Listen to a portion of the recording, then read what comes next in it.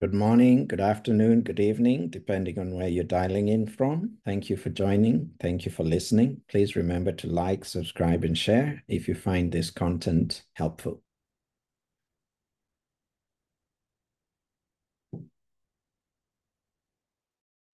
Okay, welcome, Brother Asaph, Michael, Sandra. Good to see you all. We are talking about monuments. Let's take a minute to compile our notes and harmonize our thoughts, and let's hear what you're thinking about that.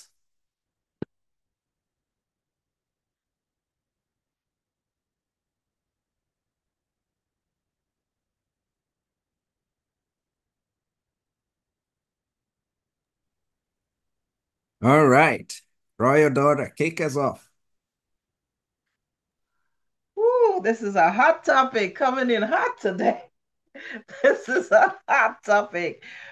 But there's so much cultural value in here. We're talking of a people and a culture. And that's what resounds most to me. In the scriptures, in First Kings 7:21 and Chronicles 3:17, it says, and it's talking about when the temple was completed. It says, and he set up the pillars in the porch of the temple, and he set up the right pillar and called the name therefore Jachin, and he set up the left pillar and he called the name thereof Boaz. So we're talking about memorials. We're talking about the same topic, that this was part of our culture, how our people memorialized everybody that was important to them and everything. And it is true, it tells the story. And that's what's so important because when you make a memorial hundreds of years from now, your children can ask, well, what is this about? And you can tell the story because of the memorial that's there, that and the story gets passed down because of the memorial. And that's what we ought to remember. In the scriptures it talks about how you should speak to your children, tell them, teach them the scriptures that they will never forget. And that's so cultural for us. We pass down stories, and then in the West we call them griots or storytellers, but that is a cultural thing. In Genesis 35:7, it talks about an altar that Jacob built. Jacob built an altar to remember. It says, and he built there an altar and called the place Bethel, because there God appeared unto him when he fled from the face of his brother. In Genesis 12:8, Abraham built an altar. And we see this trend going right through our bloodline.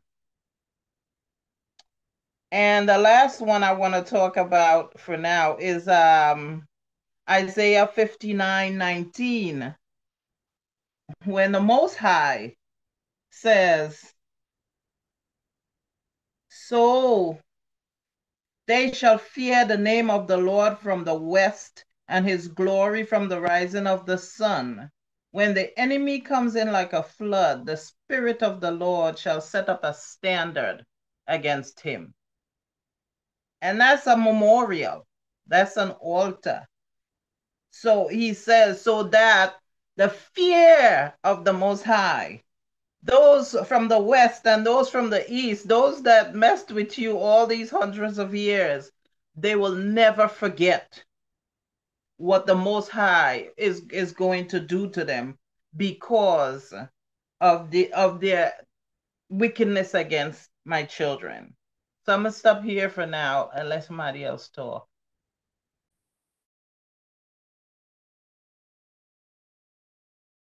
Oh my, thank you. That was so good. Mama Ray, daughter, what were the first two scriptures that you said? I didn't catch those.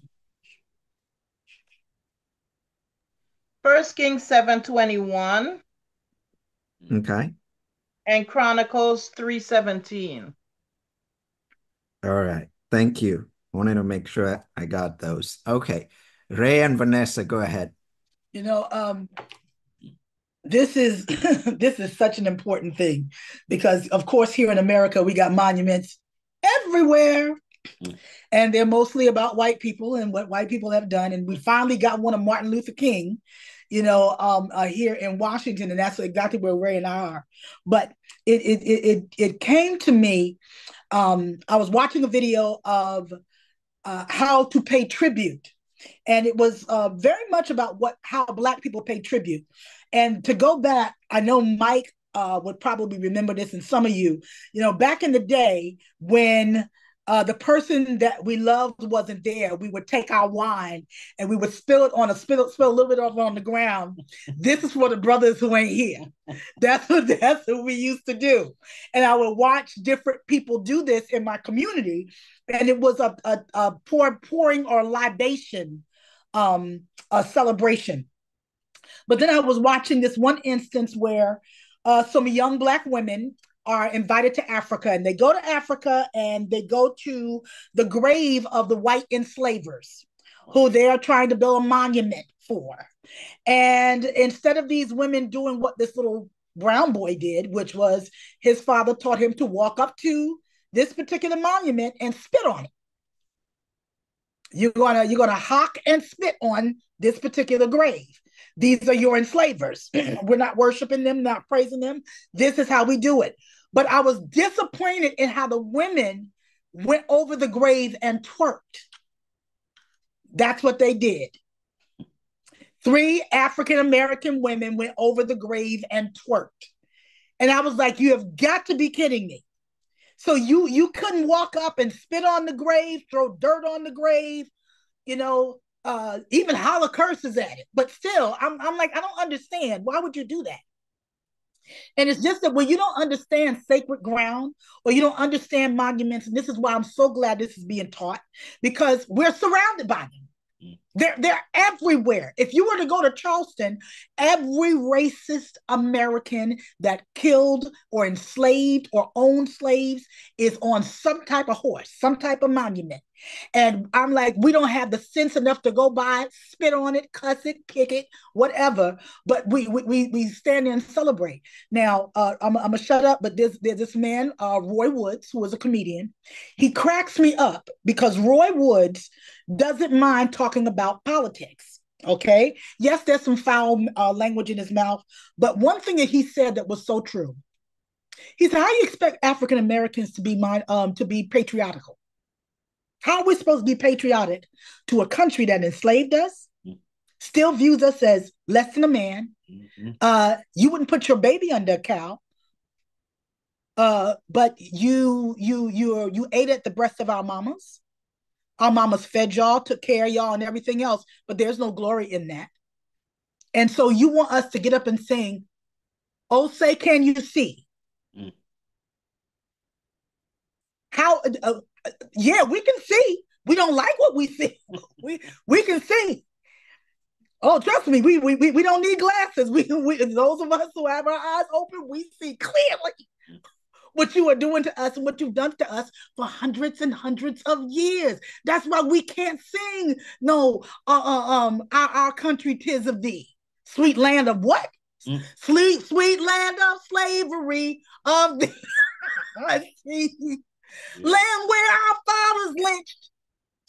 We cannot sit on a bench or drink out a fountain that you put your lips to gallantly. She make this up. These are the songs that we sing.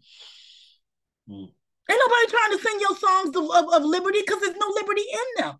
So there is no possible way as an African American, as a brown person, as an indigenous person that we can sing these songs and worship. But when Tatanzambi gives us a victory, I'm picking up the roughest rocks. And I'm telling you, putting something on it and put it on top of each other. We've done it again. In Geta, you want to say? Ray, Vanessa was really paying attention during the presentation, man. She got everything. She didn't miss a thing. She's got to be looking for every rough rock she walks by and picking it up. All right. Nick, go ahead.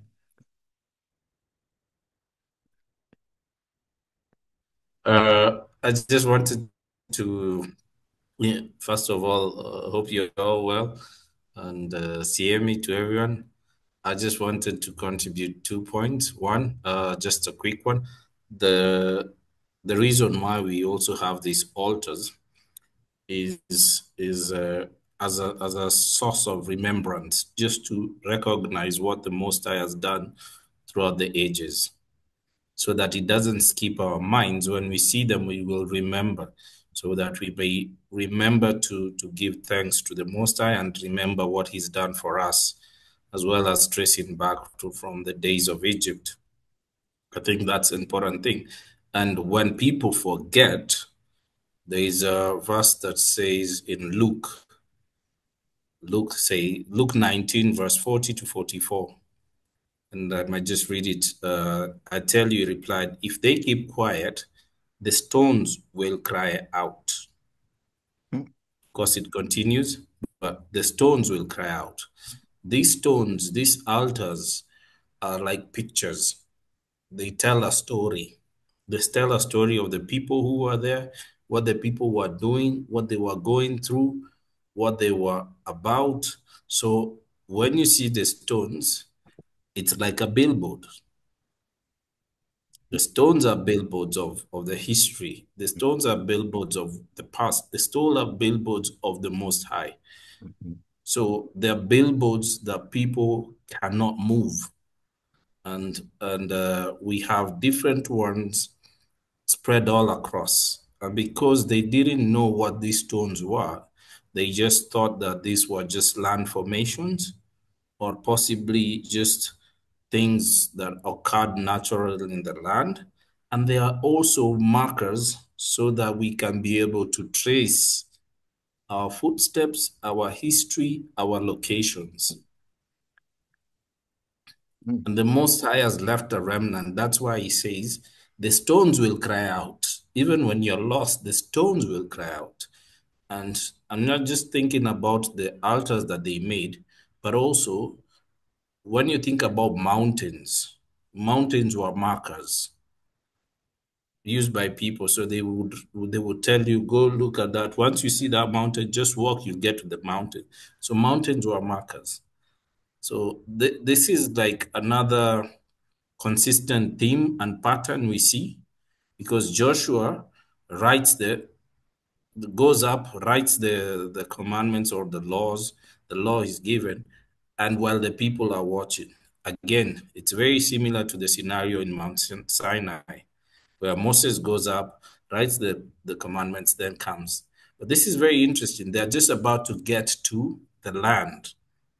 So here in Moses' time, we see they are from Egypt. They come, they've defeated the Amalekites. Then now, they just got into this space, and then they are given the commandments. Here they're about to enter into the land of promise. They're about to enter into the land of promise, coming all the way from the 40 years of wandering. Now it's another chapter altogether. So that's the first thing. And then the second thing, I think the stones are a representation of our deliverance from the Most High. The victories, the altars, the stones represent what the Most High is to us as a people, as a culture. The rest of the people acknowledge that. They will not put those things because the stones don't wear out, you know. It's literally set in stone, so to speak. So generations will always be able to tell of the wondrous works. They'll be able to see and hear the story based on stones. Ingeta. Good Get one. that. Good one, Brother Nick. Oh my goodness, you guys are coming in real hot today. I can't keep up with my notes. Okay. As we go along, Brother Nick T from New Zealand, go up next. But I want people to think about this before you go. Was the cross a monument? Were we ever told to look at the cross like a monument? Okay, Brother Nick, go ahead. Yes, I just want to touch on a few things with our own culture here. So in the before we have in our lineage history, before we left Tahiti and migrated into Aotearoa here, there are altars that have been erected on the island of in Rangiatia or Marahina in one of the main islands in Tahiti. So when these rocks were erected, they were to praise for the Most High, and I think some of the victories that happened there. So these stones that were erected in Tahiti were, I think they're like thousands of years old, but that goes back to when I looked at that, when I first looked at that last year when I had seen it, and it had come through TikTok, and I had seen it, and I was, wow, that is exactly the same as what Abraham had over in. They were exactly the same type of rocks that were put up and pillars that were put up there, and I was wondering, like, that was the actual connection to way back to Abraham. So I had it in my mind that that was part of our teachings as well. And Nick just talked about the mountains, and we use these mountains as our altars as well. And here in with all our tribal, so each tribe here has a mountain, and we all have like rivers as well. So when we talk, when we speak, and when we speak on someone's when we come to speak, we talk about the mountains first, and then we talk about the rivers and the owls. But these mountains that Nick was talking about, we use those also as the altars. So that I think it's mentioned in Isaiah and or Ezekiel about these things, but I can now start to connect. The other one was when Vanessa said that you spit on the altars when you walk past it. So I kind of laughed at that, because that's what we do here. Is like, if you see an obelisk that's erected, go past it and spit on it. And I always just think, like, why do we do that? And then my elders will tell me, because you know why? Because these people, they came in, they did this, and they did this to our people on the land, and they erected their monuments there. So when you walk past the boy, you just spit on it. And I went, oh, I got you.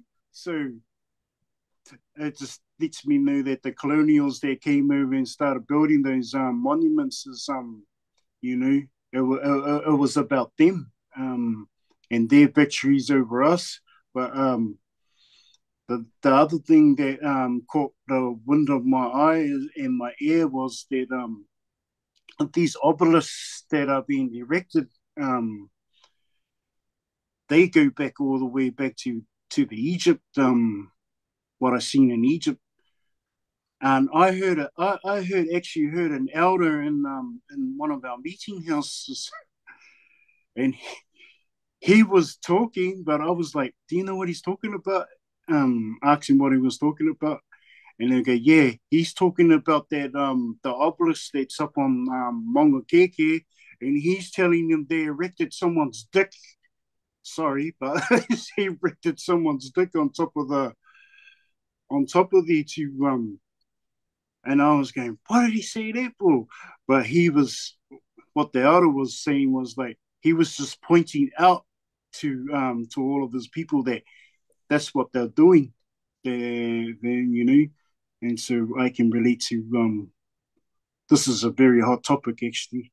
So yeah, Siem. Oh, thank you, brother Nick. What you just talked about there, it's true.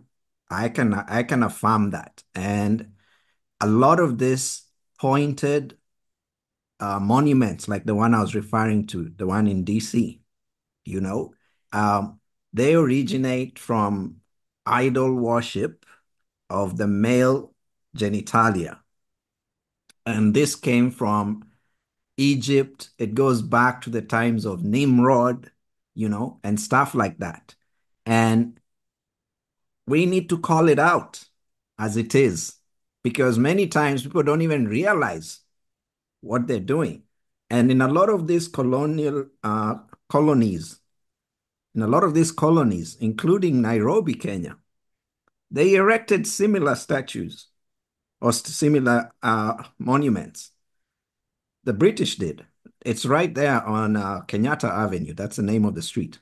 I know I've seen them there. And they put them next to like World War soldiers and things like that, so they kind of cover it up. No, no, no, no, no. We're going to call them out and we're even going to pull them down.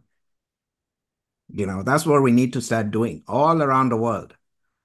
That time is up. Time of Gentiles is up. So, it's time to just clean the slate and put up the proper monuments going forward. All right, let's go to Mama Emma and then we'll go to Royal Daughter. All praises to the Most High. Yeah, this is so interesting. It's amazing. Some of the things that Most High has been showing me, just in the history, and then you come up and you say we're going to talk about monuments. It's like monument. Oh, I couldn't make the connection at first, and it's like, but then, like I said, I've been watching videos, and it's a repeat. A lot of them are repeats. This one talked about they're doing uh, archaeological digs of those giant what they call them mytholo anyway, those large rocks that have the face of him man on it in on this one island. I can't think of the name of it right now. But they're digging down to show that they just wasn't rocks with the face on it. And so and then the on a personal level, trying to downsize in some of the things that I have. So my mom has all these plackets, and I was like, okay, I'm the end of that. So I have no need for what am I going to do with these things. Besides, they were false plackets, in other words. And then as you all begin to talk, it's like, okay, Mosiah starting to show me the connections with what you're saying. These things we were supposed to do what they did and cause us to worship the incorrect ones, like you talking about um, the phallic symbol in Washington D.C. I can remember in school, when they start giving us grant money, and we could raise money to take the children to Washington D.C. to the monument, and the one that they ignored a little bit. It just depends on what teacher you had. Was Abraham Lincoln. So recently, I was listening to some of the brothers and sisters who were talking about the history, and they talked about Abraham Lincoln while he's the only one human being, quote unquote, that's a monument in full human and sitting in a chair. So I mean, it's just so much. And it's like, as usual, just tidbits of little things that the Most High has been showing me that you're bringing out in this teaching, and how the purpose of those monuments. And they knew that. Again, like I said, from the book of Maccabees, they knew the power that we had. And so they harnessed that power. They harnessed that power how? With spells and witchcraft. And I just saw teaching on that. It was like, oh my goodness. So it's not WITCH craft, it's witch, WICH. Which one were they using? They used against us and made us believe that it was voodoo and demonic against our powers that the Most High gave us over nature. He gave us power over nature, to, because it's what he has. And so anyway, I mean, this is so awesome. And I apologize that I don't have some more concrete information on what he was showing me, because it's like I tried to make the connection, but basically, again, what I'm getting out of this is just, like I said, when I came into this fellowship with you guys, it's like he gives me little things, and then you guys just got to fill in all the details, because that's where we are. Because I'm the older ones, and I have went through some of this stuff and been exposed to some of this stuff, but I wasn't able to, because of the time period, I wasn't awake enough, or I didn't have, well, it wasn't his time for me to do anything about the information that he was showing me back then. Like I said, I never read this book, but it was a book that they put out, The Spook Who Sat by the Door. Mm-hmm. And it always caught my attention, mm-hmm. The title, but just not understanding it a little bit. But now I'm seeing that, because it's like I was in places where people look at me like, what you doing here? And I would say the same thing. Whatever you doing here? Because I would be the only one, and I wouldn't even know why I was there. But now it's this information to confirm the things that he's showing us, mm-hmm. in the book of the law, but mostly in our ability to hear his voice to direct us to these things in a concrete way. It's like one of the pictures that you showed today about your visit to Mamre. Okay, the caption under there was Jubilees. It's like we didn't get that from Jubilees. We didn't see that picture. You got that picture directly by going there, and then now going back on this subject of monuments. The Most High brings it back up, but he's already showed you that information, because again, we are the book of the law, and the Most High is revealing that. And that's the other thing that he reminded me of, is like, we are the stones, we are the monuments, we are the living, lively stones, mm-hmm. that he's talking about. And so, but he wants us, like you said, to be able to manifest these things in a physical way, so that our children, our grandchildren that's coming behind us don't get lost in all this stuff, these resets and these rewritings and all those things. So they'll know how to continue the memorial of who he was and who we are. So that's what I'm getting out of it. And it's just so much more. But yeah, I'll praise this to the Most High. Thank you for being obedient to hearing his voice and to step out. Us like, we're going to talk about monuments. And that's all you gave us. Like, we just, I was like, okay. But praise the Most High. Again, another confirmation about hearing his voice and responding. Mm-hmm. Hearing his voice and responding. And then you go to the book. Then you go to the other pieces of information that he's left for us. But, confirmation. So praise the Most High. Ingeta. All right, Mama Roya, daughter, back to you. Yeah, I'm sitting here thinking about how, when they wrote the commandments, how generic it is. You know, they never went into the details like the book of the law does. And then they make you, if you the way they read and interpret the commandments to you, you shall not make any graven image. Don't memorialize your people.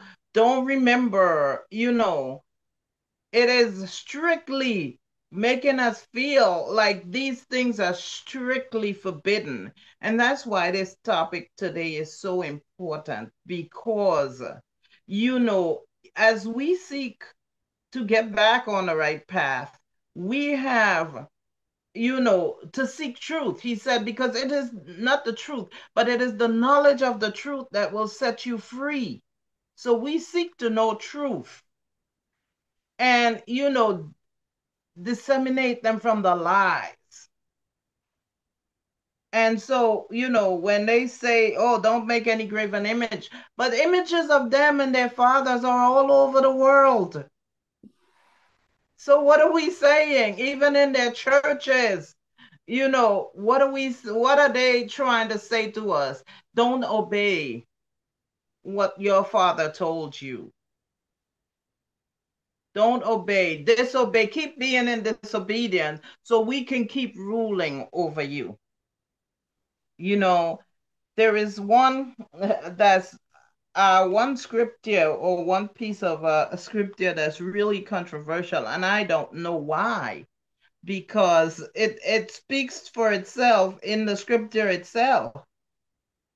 It's 1 Corinthians 11:24 and Luke 22:19. It is says this is Isaiah speaking. And when he had given thanks, he brake it and said, "Take, eat. This is my body which is broken for you. Do in remembrance of me." We heard the word remembrance, right? Good. So now we go back to ancient Egypt, where coming out of the ancient Egypt, all the miracles that the Most High worked for our ancestors. And he said, you should memorialize these. Why? So we would not be in the position we are in now. We would not have gone through all these hundreds of years of slavery and affliction if we would have known the things that we're learning now. So he said, memorialize these things. Let them know who their God is. Let them know who they are. For hundreds of years, we have not known who we were. We were lost. So when they say the tribes of Israel are lost, they were right. We were lost. We're now coming back into the memory. So now, one of the things that he said was when we put the blood on the door, that it would cover us from the angel of death. But that blood and that lamb, that Passover lamb was pointing to something. And see, the important thing is that there was a fulfillment. And this is what this memorial is about. We have to know that somebody fulfilled this prophecy as the Most High had told us. So now, when he says, this is my body which is broken for you, what is he saying? He's not saying to eat a person. That's not what he's referring to. He's referring to him taking the place of the Passover lamb. Because in that night, he died on the same night. He was arrested and died within that 24 hours, the same night as the memorial of the Passover. And so he had two suppers that night. When he had eaten supper, he got up, he washed the disciples' feet, and he had the second supper, which is, he says, do this in remembrance of me. It is a memorial. Memorial too is an annual thing. We see people taking what they call communion every month and every week, and that's not what scriptural. He said, do this in remembrance of me, meaning that this is a monument for your children to know that I have come and I have taken the place of the lamb, the Passover lamb. And so this is to let them know that they are now free. This started the journey to our freedom. So why, don't he said he never told us to celebrate his birthday. We don't even know when his birthday is. He didn't want that because that wasn't what he came for. But he told us to do this in remembrance of me. Keep a memorial of my death, not because of his death, but because of what his death brought. That he was covering us. From that day on, he was our high priest. He was our covering. And so this is something that we should never, ever, ever forget. And they try to make us forget. They try to trivialize it. They try to confuse it. Say you're eating human body and drinking human blood. That's not what he said. When he spoke of this, this is my body, he's saying that I'm taking the place of the lamb. So we don't eat people's body and drink people's blood. We do it as he said, he come when he spoke, when we understand that, he is the most high, he's the word. And whatever the word says is law. So when he spoke, he didn't stutter, do this in remembrance of me. Remember who gave you freedom. That's what we are to remember. Especially us coming in this time, in the days of the awakening, what we call the awakening, when he is opening our eyes. Remember how you got here, because that happened 2,000 years ago is the reason we're here now. Is the reason where our eyes are getting cleared up. The veil is getting removed. All these miraculous things are happening for us because of this. And so he says, do this in remembrance of me. Ingeta. Oh, my, my, my, my, my. Mama Ray daughter, when you guys went to Angola, everything changed. Tuda, what is that? Whatever that phrase was. Tuda vai muda. Tudo Yes, vai mudar. everything changed. I Everything. mean, you're saying one thing, I'm understanding the same thing, and also some more. You know? I mean, you got me tearing up over here. Guys, that was so deep. Oh my goodness. Yes, that was good. We'll come back to it. Ray and Vanessa, go ahead. That was a deep drink right there. I mean, truly a deep drink that you needed to just kind of swallow in your spiritual mouth and just let it stay there for a minute, because what a price that was paid, even in washing his feet. And it's something common that we do. I used to own a business where I would go to people's houses and wash their feet. That's what I was hired for. And feet are something so, I don't know what your toes look like. I don't know, we can be so disgusted by feet. But it was a way that our culture showed love, respect, honor, was to wash your feet. And we don't want to do that now. I mean, to touch your feet, I just don't know. And it is, I don't know, he planted it in my heart. It is something that I love to do, is wash people's feet. I love washing people's feet. It is the ultimate show of love. And what a monumental way is to, when I meet you all finally, is to wash your feet.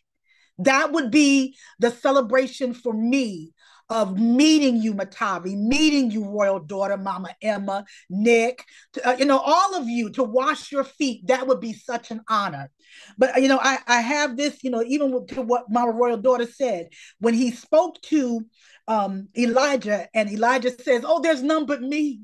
I'm the only one. He says, no, no, no. I have some that have never kissed their lips or worshiped them, and these people are worshipers, and they know how to worship me, and they remember what I've done. And it's so important that we remember what he's done, and that you did it in such a way, Mama Royal Daughter. I worked in a private religious school, Jewish school, and they did not like Black people. And it was very, very plain to me that they did not like Black people, because all the 100 people they had hired, they only hired 2, me and another Black woman who was working there. And the woman that I worked under she wanted me out of there. She did not want me there. And I would go into the library, and they had this book. And the book it was a strange book. The book was about a Black woman who came from slavery on a ship. But one of the rituals that she would do is she would burn a candle, and she would do this every samba. She would do this on every samba. And the little girl finds out that her grandmother, she said, grandmother, why do you do this? Why do you light this candle? And she said, we light this candle in remembrance of what was done for us. Now she goes into slavery and everything, and they did not want me to have this book. They didn't. And I was in a different place back then. For spite, I stole the book, y'all. I stole it. I did. I put it in my bag and I took it. And I was like, y'all don't need this one here anyway. I got a Black person there. Y'all don't want to hear. I'm helping y'all out. That's my attitude. I'm helping you out. I'm getting rid of the Black people. I'm going to take this one with me.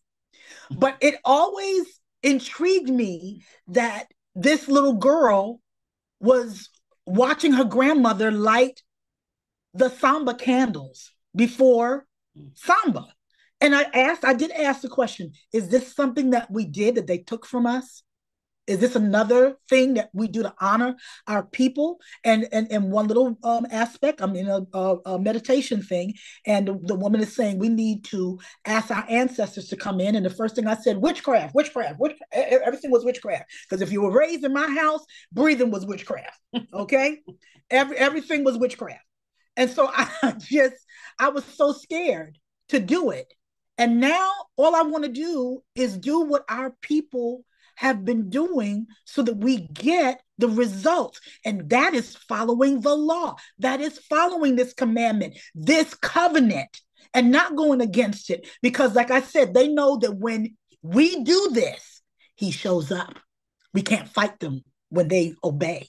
We can't fight them when they put monuments in places of victory over us. We can't do that. So we definitely need to, as Royal Daughter said, keep them eyes peeled open, wide. It's already been done. It's already been done. I can't wait to wash your feet. Ingeta. Ingeta. When I was discussing with Nick from Kenya early today morning, my time, we were so excited. We started looking for some of these monuments, because we know some of these locations. And guess what we found out? So far, in that 1 hour of discussion, we found out all these conservancies, national parks, UNESCO World Heritage, it's our monuments in there, y'all. It's our monuments in there. And they've got inscriptions on rocks. They've got drawings on rocks, and they come and label them UNESCO World Heritage Site. I think what scares them is that when they try to go everywhere, they just see monuments to Tata Nzambi, monuments to Tata Nzambi. They can't hide from it, Now imagine if we knew about it and we started going, no, I'm not going on vacation to whatever. I'm going to check out this monument. I'm going to check out this monument. I'm going to find out what happened to Joshua, what happened to Moses, what happened to Abraham. Where do you think those touristic dollars are going to go? They're going to go back home. to our countries. Michael, go ahead.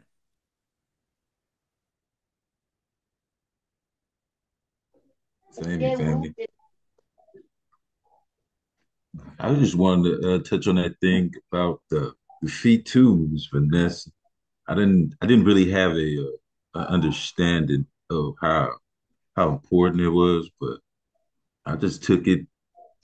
You know, you see your mother, she worked every day. She work on her feet. You know, let me get to them toes when you get home. Put this little bucket down here, stick your feet in there.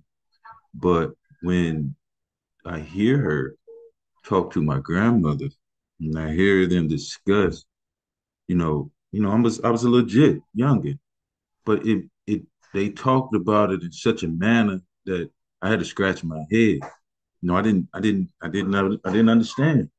And then, I get older because it was just what I did. But it did bring me joy to see her have, smile on her face. Everybody do everything else. Last thing they want to do is get down by the feet. What do you mean? That's you don't have those taken care of. You can't stand, you know. Then getting older, and then you hear the stories and that they're telling the church, and that one about the lady, she used the hair and washed feet, and I don't know, I didn't get that, I didn't understand that, but now that I do, man, my mother's been, man, super, I mean, really, really sick for the last couple of years. But I tell you, that's one of the main things she talks about is how, you know, she misses never getting a chance to wash her mother's feet. You know, it we started to talk on that thing last year, but we didn't. It was too heavy for her. It was so emotional for her. She couldn't talk about it. But she would just hug me and thank me, but I still didn't get it. But Miss Vanessa, I get it now. I get it. Man, I'm going over there in a couple of hours, and that'd be the main thing I look forward to. Man, getting her feet. And you got these little buckets and things that do bubbles and all this sort of stuff. Yeah, that's cool. She got a couple of them to give over years, but she gonna use them. She just rather me come on over with the regular little beige little rectangle joint. Just toss one foot at a time, man. Take your time. I really do see the difference in their spirit after, and it it really didn't spark a really big light bulb until just a few minutes ago. To hear you say that that's something that you like to do, man. Boy, my fingers got to going in this book looking for, looking for some subscriptions and all it, but he already put it in us, so I don't gotta go through find it. I recognize it in my spirit. That's one of the things that's been so awesome too, to have that confidence to know that you got it in there. When you're younger, when you gotta go, oh, I gotta go to the Bible. You don't even want to go to the Bible because everybody else, they know it by heart. Oh, chapter so and so, so and so, so and so. Well, I guess I could too if I just read it, memorize it in order to do that, but not use them in a way that they were supposed to be used. You ain't keeping them inside. It's wonderful, like I say, the habit. It's today dealing with these monuments. You just touched on it, Elder. You touched on it, man. When I seen it, I went straight to UNESCO. I said, "Yo, I'm gonna look up UNESCO monuments of continent because I've always wondered who is this? Who's UNESCO? Who are you that you got all these different places and things that why? Yeah, I get it now. It's a lot. It's a lot that we've run across over the years, and to get the understanding of it, but history and meeting other people who've seen certain things and talking, and this is truly spiritual. We I do get it now where it says he's opening the books. It's us, and this conversation, this meeting every samba, it's more insightful. It gets you going, or get the pumping. But to get confirmation of certain things is unexplainable. I know I'm not this smart, but it ain't no way, man. I know these things that I got to do, and then it makes me smile to know that I just give it to him every night, by myself. I'm not liked or anything. I just prefer to be alone sometimes. I like people, they cool, everybody all right, family cool. People just how they are, but everybody not in that. Everybody's not in that space with you. Sometimes I don't want you in my space when I want to be in the space with him, especially on today. You know, so I mean, I don't know if it sounds bad to people or anything. I definitely don't care when it's the truth. It's just the truth, you know. And brother Nick, man, when you said that about grandmothers, man, my grandmother used to tell me, I didn't understand it. I'm the only boy. Oh, I had it bad about this spitting thing. You better not spit. I better not see you spitting, spitting. Boy, I couldn't help but spit. But to hear her tell me something about, you know, when you see them people's, you see them people's stones on their grave, on their grave, and you see them people's stones. You give them a nice, man. Yeah, you give them a nice, you spit on that thing, keep on going. What? Like this lady, she 1 foot into heaven. She telling me to spit, and she would break my neck. And the other time I would spit, I understand it so good. I understand it. They had a little piece of something and didn't have the knowledge to convey it to us. That's just how I get it. Or either I was just not knowledgeable enough or mature enough to get what she was saying. But when Nick said that, it jumped the boogie in me like, oh snap! I remember her saying that. I'm like, oh snap, yes. I didn't. Maybe I was the only boy, and she didn't. Boys were nasty, so maybe boys get to spit. No, she knew what she was talking about, and she knew who her grandson was, and what he would be, and how I stood up. Everybody else probably wouldn't do it. I hock it twice. I really do. I really do appreciate everything. I love the fact that we can just talk, and just bring the truth and just because it's so edifying. It helps in studying and everything. And I appreciate I let someone else go and get that. Oh, thank you for those comments, Brother Michael. All praises to Tatan Zambi. You know, he just says, go discuss this. I have no idea what's going to come out of it. I just say, okay. All right, Sister Michelle, how you doing in the UK? Go ahead. Hi, Brother Matavi. I'm doing fine. Hello. Hold on, I'm kind of well cozied up on my sofa in my fleece at the moment. Um, oh gosh, today I didn't get a chance to come on from the beginning, but for what I've been hearing, it's been incredible. Um, so you was be speaking about monuments, and I remember watching this video of one of these um church prophet people talking about the names of Nzambi. Now, obviously, we've now learned the name of Nzambi, and it's just Nzambi. God is Nzambi. Like, he doesn't need any other names. But then he started breaking down, he started talking about the other names like Jehovah Rapha, Jehovah Nisi, Jehovah Elyon, and everything.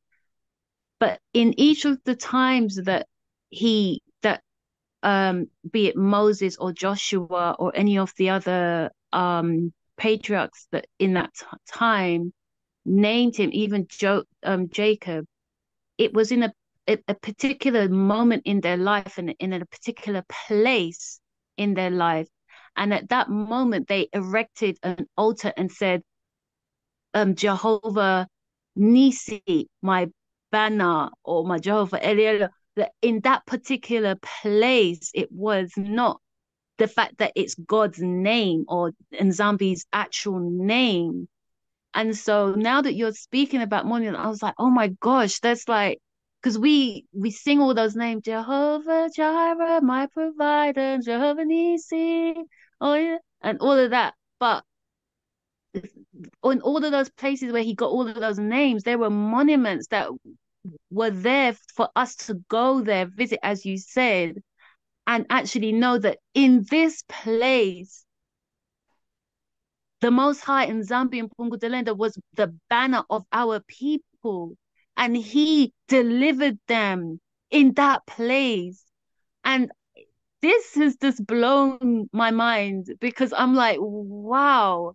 So we have really been misled by all the names that our Impungu has had over the years, and we've not been able to memorialize all of these things. I mean, every month we should be celebrating and memorializing what the Most High did for our people, for us to remember all the time and be able to go to those monuments and stand there just like those Muslims that go to those pilgrimages and they go there bowing and blah blah blah. We should be able to do that too. Like our people, like were delivered by our Nzambi at those places, and we didn't. And we're only now understanding the significance of the Lord. And even what Mama Rose says, it's like wow. I mean, I've looked at the Lord's Supper in a whole load of different ways. I had my skepticism about it and this and that. And now it's just like, it makes sense now. I will gladly partake of my Lord's Supper and memorialize what my Amona did for me, because it's a memorial. And every year I've got to do it because I am remembering every stripe, every torturous nail, every lick, every fawn, everything that he undergone for me on that day. I am now remembering he did it for me. So like, yeah, this has just been amazing. Thank you, everyone in Ghetto. Ghetto. Oh my. Engeta. Michelle, you spoke Michelle, you spoke like every Isolele member in Europe. Thank you. The power was just awesome, awesome, awesome. Let me go first to Brother Vincent. Oh, did he disappear? I think he lost his connection. Okay, we'll go back to him. No, I'm here. Oh, you're there. Go ahead. Go ahead. Thank you, everyone. Happy Samba, everybody. Monuments. I just don't know where to start. Interesting enough, when the Mosai was saying they build the altars, said they should be of unwrought stone, which means stones that no human being has worked on. So in our lives, when we're doing the altars, we are lives are priests offerings ourselves.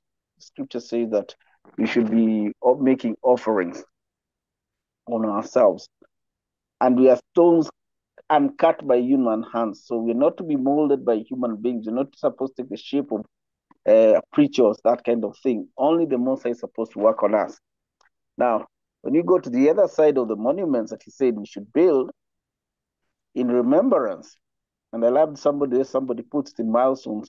For every time that we go through something, we remember at this time, the Most High did this. And every time I go back, I've run out of strength. I remember that monument. I go back.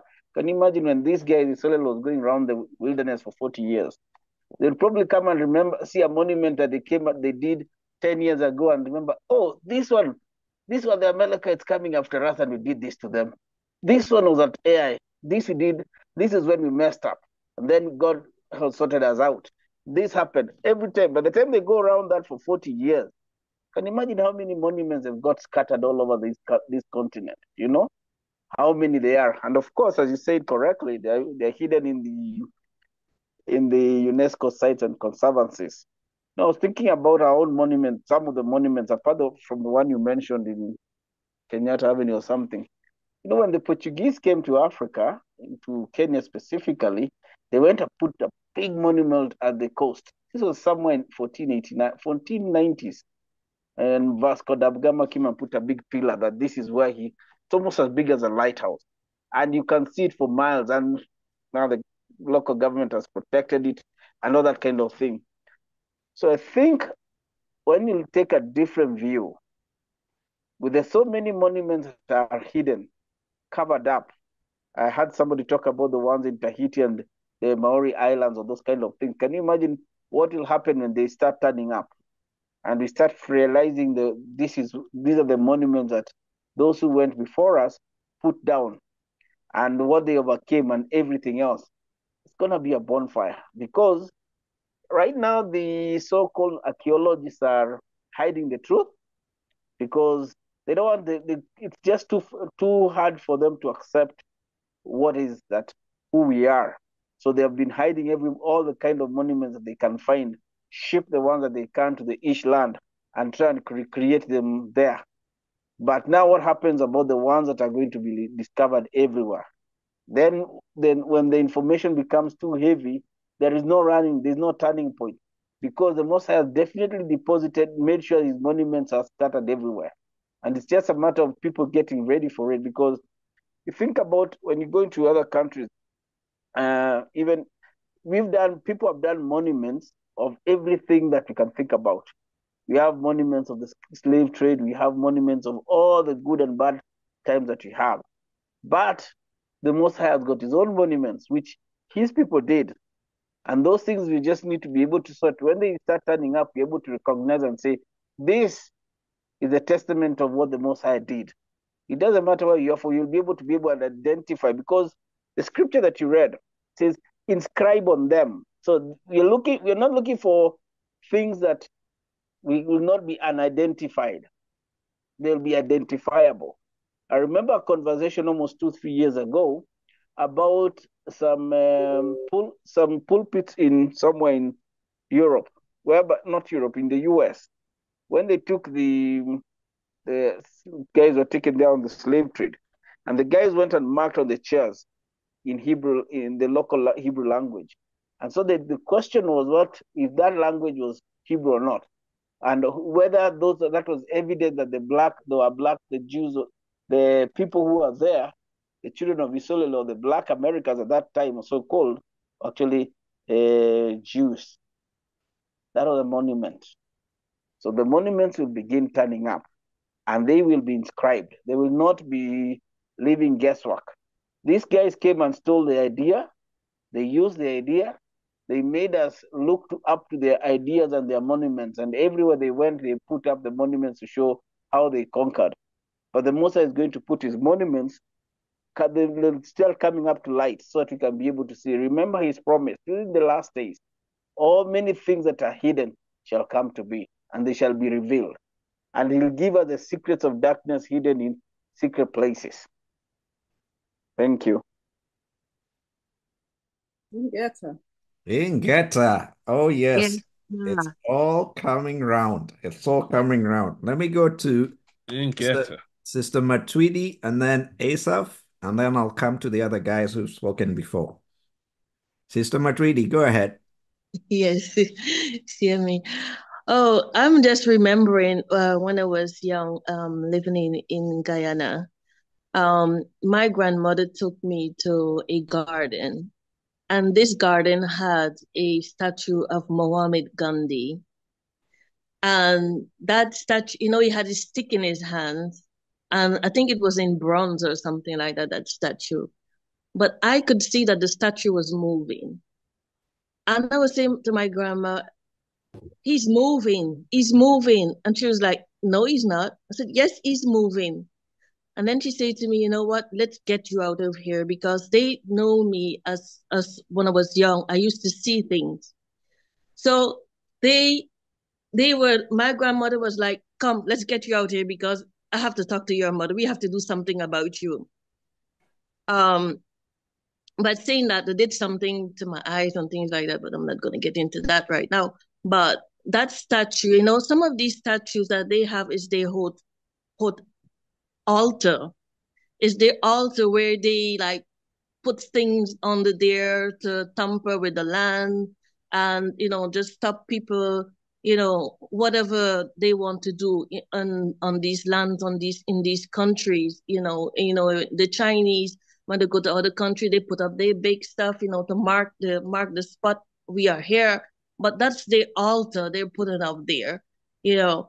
So that's one thing I want to talk about, that statue that I have seen move. And then Sister Vanessa talked about washing of the feet.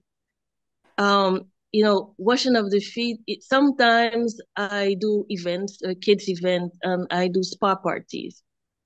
And I do wash the kids' feet. I do wash the feet, and there's something that too that I like doing, and I do understand the spiritual side of it as a priest, because we are priestess. So I do understand that side of it, and the father of the house, he's supposed to wash the feet of his household. In the Bible there it's written. So I just wanted to make those two remarks of that I do, and this live through of that event of seeing of that statue move actually. Oh, Sister Matwidi, Get thank you for that comment. While you were talking about that, I got a revelation for you. We'll talk about that one later on. I hope you can stick on about that speaking and that statue moving, or rather that statue moving. Okay. Very good one. Okay, who is Brother Asaph? Go ahead. I didn't have too much time to read ahead, so I just kind of had a thought on what I'm hearing. This is interesting. First, I want to piggyback off of the washing of the feet real quick. I still don't know how to digest that. For some reason, but it's hitting me deep though. It sounds beautiful, man. When she said that, like, I can't wait to what. Dang, that's deep, man. I don't know. It never made too much sense to me, and for some reason, it's like I feel like I still don't have a complete intellectual understanding of it, but I feel that. Like, what better way to show I love you? So that's deep. Yeah, right on. Um, thank you for that though. But just thinking about the monuments, what we're talking about with these monuments and everything, it's just interesting. Like I said, I didn't have too much time to really put my thoughts together, so forgive me if I say anything incorrectly or whatever. But it is interesting. It's like the collective, everything we're studying is just, growing up in Christianity, you're kind of everything focuses in towards, everything goes towards the Christ and the new system, right? And now it's really like what we're seeing is now we were supposed to be remembering everything. Look at how much is put in place for us to constantly remember, right? We had to remember our fallen brothers, the angels. They was our little brothers. You know what I mean? We had to remember what they did. You know what I mean? We had to remember what our parents did. We had to remember what our parents went through, getting kicked out of the garden and everything. There's all these things, there's all this history, everything collectively really that we talk about in history is about our remembrance. Wow, that's deep. So everything, it's about remembering us. I don't care if you're talking about dinosaurs or anything else. It points back to we're supposed to remember. Even when we have our Sabata, you know what I mean? It's remembering the rest, because don't we reflect? Look at how much we reflect on these days of rest. You know what I mean? And then, we just went through that Maccabees and everything. I don't know what types of monuments may exist for any of those horrible stories we were reading about, but just the fact that the story exists, and now it's passed on to us. That in itself is a monument, but it's the remembrance of. It's like, again, it just made me think of these like 80s roots movies and everything, or 70s, whenever it came out. But um, remember your ancestors, remember what they went through, and okay. And that started getting played out because it's like at one point you're like, okay, I got you. And then that started, okay, and then we started just, but this is what it's about. It's remember, right? And then now when we talk scripturally, we're just at the point of, A, now that I'm getting you to remember and understand, and we're now going to start setting these stones of remembrance. I need to now we're establishing. Ooh, when you're setting up stones, you're establishing a foundation. Dang, I don't even know where to go with that. All right, so all right, that has all right. So, man, I get that. Yeah, we need to marinate on those stones. We need to marinate on those stones. I'm sure Yes. we're gonna get a lot of revelation on that. I already had some notes about the stones. You know, there's a lot there. There's a lot. Mama Emma, go ahead, and then we'll have Nick. Yes, yes, yes. Added some more clarity to the thoughts that I had. So I put the reference for that uh, YouTube video uh, in Telegram. Okay, so um, what I got was, in addition to building this monument, this memorial, um, is First Corinthians. It's always having my page, my mouse. Okay, let me just get this right quick. Okay, here we go. First Corinthians. Oh goodness. First Corinthians. I put it. I lost it that quick. I'm sorry. I apologize. I had this set up so I wouldn't. Okay, here we go. First Corinthians.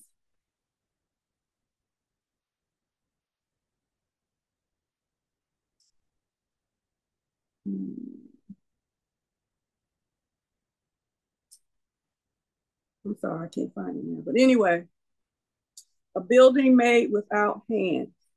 Okay, again, in my first comment, Most High was reminding me, he's talking about us. Okay, we came into the awakening to find out who we are and whose we are. Okay, we found that. So now we're all the way over here again with this extravagant. I think it's like the ending, and yeah, we all know that. But on this particular topic of monuments and stones and things made out of uh, impermeable kinds of stuff. And so the other visual that he gave me was statue of Nebuchadnezzar. Okay, and we always at the feet. So that was the clue too about the feet. And on a personal note, before I go on, when my mom came to stay with me in her last days, I used to do that too, wash her feet. I used to take care of her feet. Um, I don't, like I said, I don't, I didn't know, I didn't think of it in terms of, foot washing, connected with the church because um, her thoughts on that was different than my thoughts. But anyway, that's just one thing I would do on a consistent basis, maybe every 2 weeks. Yeah, I'll soak her feet and give her a pedicure. Anyway, so again, this walking, these feet, this and this other scientific thing that we've learned, that I learned, and I can't remember specifically, but people who maybe in medicine or whatever talks about the strength of our feet and how much weight it carries. especially when we're moving and stuff like that. So anyway, this, this is, I just, oh, the soles of our feet. Oh my goodness. Yes. Um, oh, I done got scatterbrained over all this information just now. Anyway, building made without hands. Okay, the body, us. We are that memorial. And remembering, the Most High says when he remembered, just like in the first Exodus, he said he remembered. And when we looked up the definition, remembering was not just called to your mind, it was what he did. So in these last days, he remembered his promises to us, and we're hearing his voice, and he's leading us into these steps. Okay, and why is he leading us into steps? So that we can rule and reign righteously. Because we don't know how to do that. And you know, some of the things that they taught us about ruling righteously is not correct. And an example is that's coming to my mind now is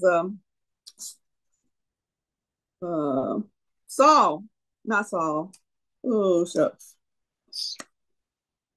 the king Solomon, when he asked for wisdom, and remember the first thing, at least in our Bibles, that I was taught about his wise ruling was when the two women and the children, he said, let's just cut baby in half and you have half. And that was the way he knew who was a real mother. And so these are things that we have to watch out for as far as learning how to rule righteously, because the government is on our shoulders now. So, and again, the feet is carrying all this. It's carrying the weight of the world on our shoulders. So, and the scripture says, do you not know you will judge angels? And some of the things that Aesop said, he's like, okay, that's adding to the clarity of that thought that the Most High gave me about that, is because he wants us to be reminded of what they did and how they did it and how they're doing it now, and how we're going to judge them. You know, we got to learn to judge the way the Most High is judging us. He's given us mercy, and but he's already told us and told the angels what their judgment is. And we cannot come against that, because then we're saying you didn't make a righteous judgment. So it's the same thing. All of this stuff about monuments, and the monuments, it took me to another part. It talks about the sepulcher, and how they have all these monuments about the birth of Jesus and where he's buried, and you know, statue of Mary, and all those kinds of things, of how they have again desecrated the purpose of the Most High telling us what to do about our enemies. So, and then the other thing, it says that I had downloaded this, the final judgment or judicial judgment of all that are under sin. Of course, that's in Galatians 3:22. The scriptures has shut up all men, men, under sin, and the promise by confidence in Tatan Zame, Sanini Nanini, might be given to those who have confidence, or those who believe. So again, all these things that we're talking about, monument. Why monuments? Because the Most High is going to show us all these monuments all over the world, in the promised land that he gave us, and how they have hidden those things. Like somebody brought that out, how they've hidden those things so that we can see them and be reminded of what we are sent here to do. And what we're sent here to do, have dominion in the earth realm and to replenish it with righteousness. Okay, so then, let's see, what was the other thing?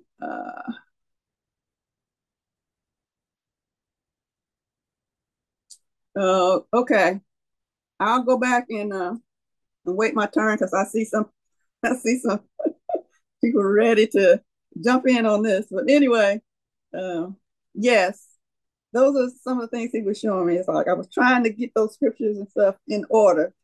And as soon as I get ready to talk, it just overwhelms me. I mean, it just overwhelms me that you just have to just stop and just praise the Most High, because this is awesome how he is keeping his promise.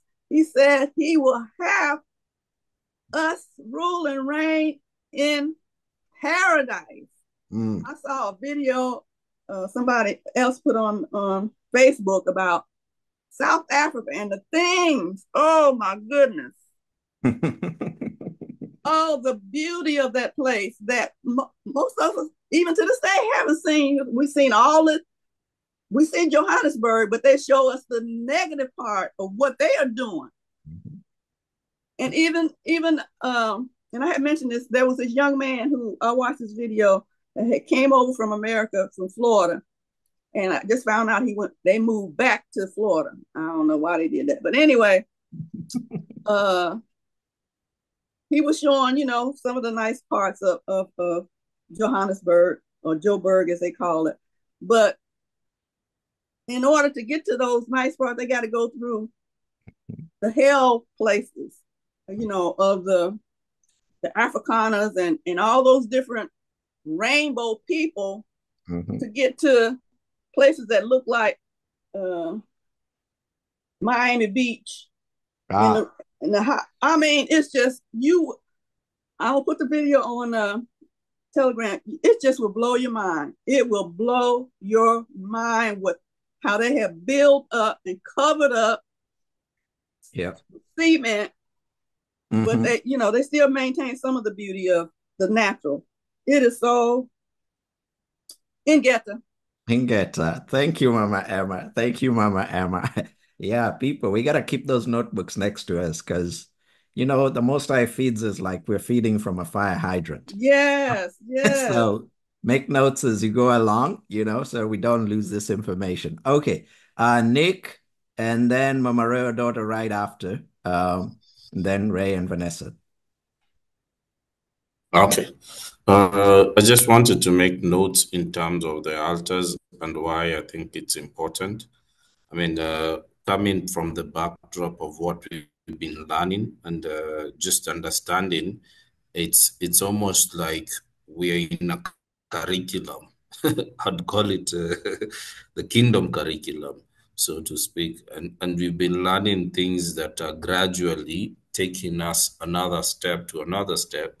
But the Most High has been teaching us these things in a certain order and without us probably not paying that much attention. But there is an order that the Most High has been revealing these things to us.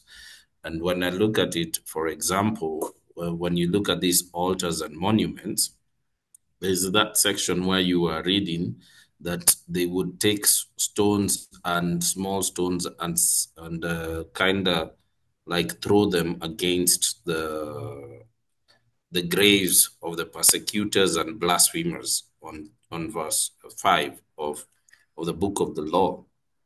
Now, I just wanted you guys to just picture a certain kind of religion when they go over to pilgrimage, what they tend to do and what they tend to throw and what they are throwing that towards.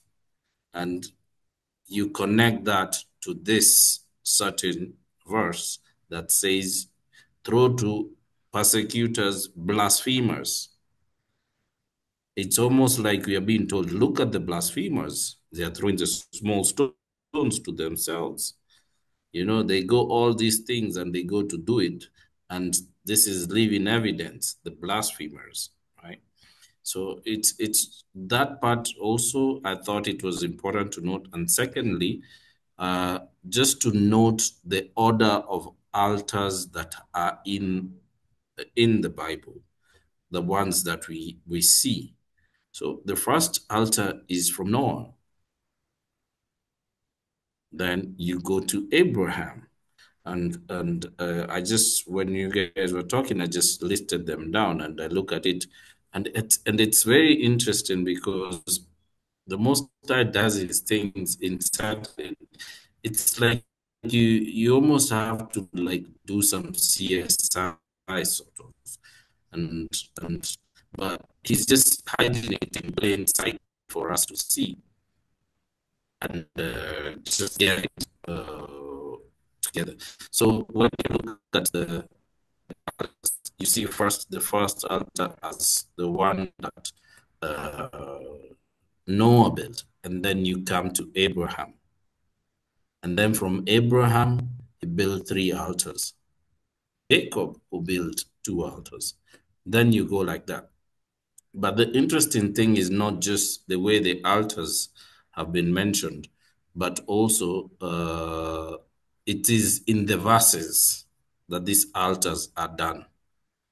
So when you look at the altars themselves, you will not, I mean, you look at the verses that these altars are found in, you see a certain kind of pattern.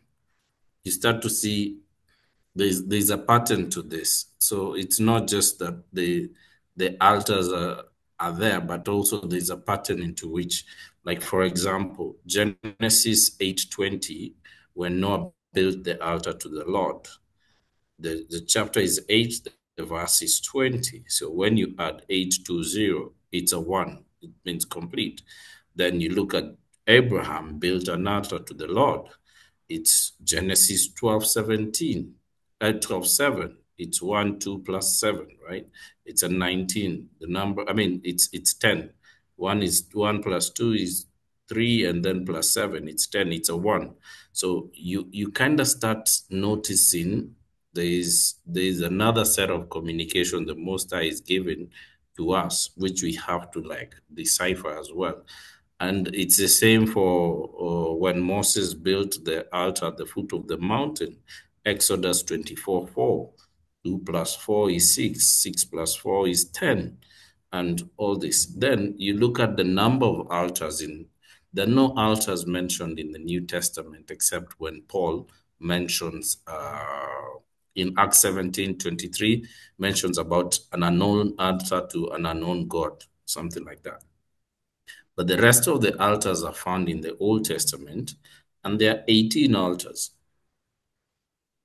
altogether. I mean, you have Samuel built an altar, Saul built an altar, David built an altar. And the altar, the last altar we know of is by Elijah in 1 Kings 18:32. So we are gradually discovering that there is a sequence and there's a pattern. It's orderly in as much as we might not have had the privilege to look at it from a bird's eye view to notice the kind of order there is in. But you know, the Most High is just like doing his thing behind the scenes, revealing these deep things. So when he says he's revealing this deep knowledge or hidden secrets, these are the things he's just telling us. And when it's like when you see an image of an altar like the one in Mamre, you just know. Every other time you see something like, you just know. It is like a mugshot. You just know. You are not going to get it wrong because you will see it. You will just know this is the handwriting of the Most High in the way he does his things. So how else can we be able to trace our footprints in the continent? We look for where these kind of stones are. Then it will give to us a revelation of how these guys were moving, right? Correct? We know there are altars in Southern Africa. We know Jacob made an altar. We know Isaac made an altar when he found Bathsheba. So where there is that altar, there's water. And of course, there's traces. Abraham could not make an altar without water nearby. It was always with water because the sacrifices had to be washed. So, it's the Most High revealing these things to us. And Elijah, the same thing, and things like that. So, all in all, in revelation of these altars, it's also a reflection of how it's a reflection of, like Brother Vincent said and someone said, it's a reflection of the first altar built. The human body was Adam was the first altar, right? Because the Most High breathed into him, he's living, and he was holy. That's why it says, so you're an altar to the Most High in terms of your what your acts are doing, and we see the revelation of another altar or another body or an altar in human form when Yesu or Jesus comes back, because he comes back as a living testament, as a living altar, right? And then we see again Simao Choko coming back, right, to bring to the people. What do altars do? The altars are supposed to bring us closer to the Most High. There is that's a place of sacrifice.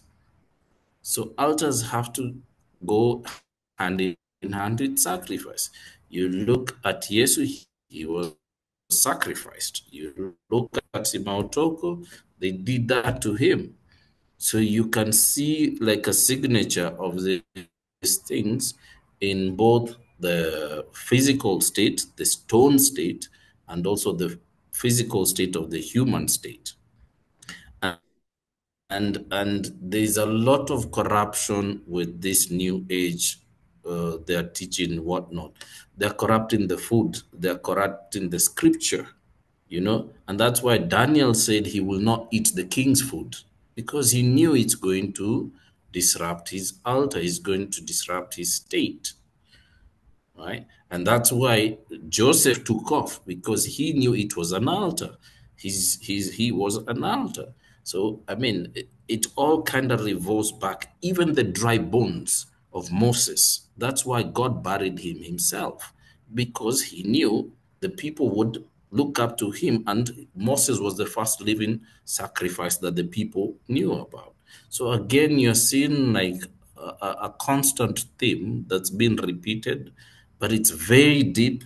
At the same time, it's been hidden from us for a very long time. Same as this location with all these altars have been hidden from us, with these fake maps, fake land, fake people, fake food, fake scriptures, fake everything, they fake themselves. So now they're being punished, and everything is being unearthed so that the cleansing can come up, and then now we can see the real stuff emerging in Geta. Oh my. And Get get that. Blow the horn of Zion. That was fire. That was fire. Sound the alarm on the holy mountain. Thank you for joining. Thank you for listening. Please remember to like, subscribe, and share if you find this content helpful.